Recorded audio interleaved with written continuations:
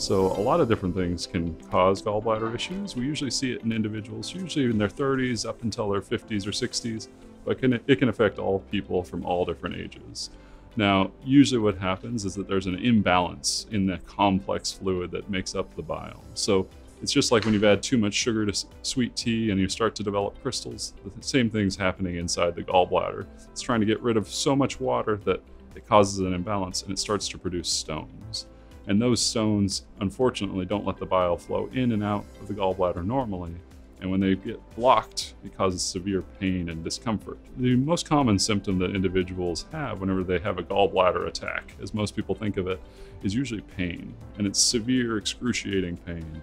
And I only trust women when they tell me this. They tell me it's worse than childbirth pains. It's that severe. It usually starts up here in the top of the belly and can feel like it's coring or drilling straight through to the back.